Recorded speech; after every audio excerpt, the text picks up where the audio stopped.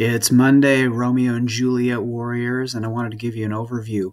I'm hoping that you in the screen behind me have read Act 2, Scenes 1 and 2. That was Friday afternoon's assignment after the quiz Friday. Catch up on that because this week and today, Monday's assignments are in the new reading guide. And I have some questions for you just about that famous balcony scene.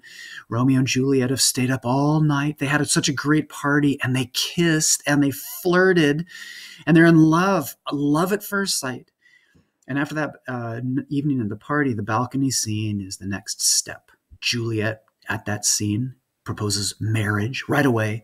Romeo's a little taken aback, but he's going to go for it. And that's where I'm going to pick up my review. Keep this week doing both the No Fear Shakespeare clicks of reading left and right, old Shakespeare and modern translations. And I hope it down below, I'll keep feeding you with the tracks that would accompany that so you can be listening as you do your No Fear Shakespeare. I'm going to move over and just show you the original text. I'm not going to use a paraphrase on the side. And I need to tell you what happens after the balcony scene so that you can today read right to scene 5. Don't read scenes 3 and 4 of Act 2.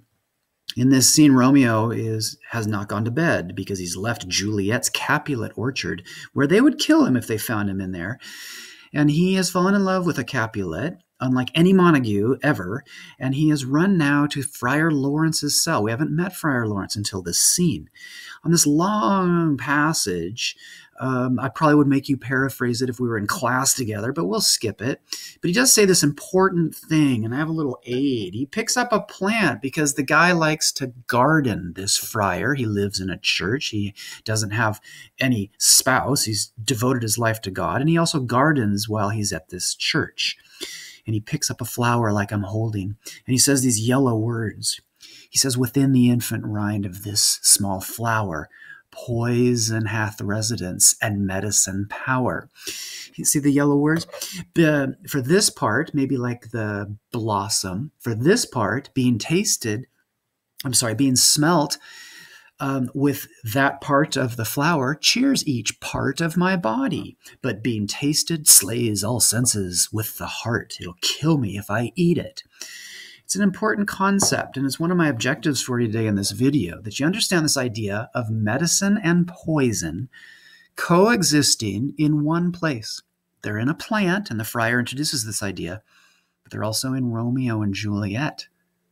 They have poison of rude will and of impatience and of a little bit of depression and a little bit of defiance that they won't listen to their parents or just be careful because they're poisonously passionate.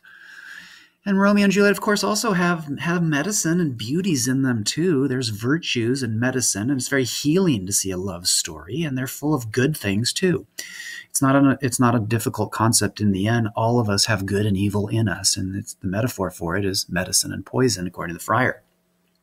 See, the friar goes on to say, "Two such opposed kings of medicine and poison encamp them still in man as well as herbs and plants." And he calls them grace, that's medicine, grace and gracefulness and being kind to people, and also a rude will, pride, and things that drive us to just meet our own passionate needs. That's what he also calls rude will.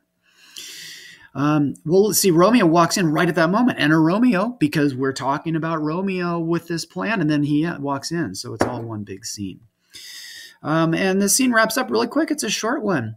Romeo confesses he's over Rosalind. And we see that Friar learned about Rosalind, and Romeo trusts the friar and speaks to him about things like his girlfriend. And he agrees to marry him to a Capulet because of this yellow passage here. "Come, young waverer, go with me. In one respect I'll thy assistant be. For in this alliance, this marriage that I will approve to do between you and Juliet, I think it will may so happy prove to turn your household's rancor to pure love." In other words, he's hoping to turn the hatred of the feud into loving reunion through the marriage of the two kids. It's a mistake, though, friar, and this is the beginning of the tragedy, everybody. And in my next video, I'll be doing scene 4.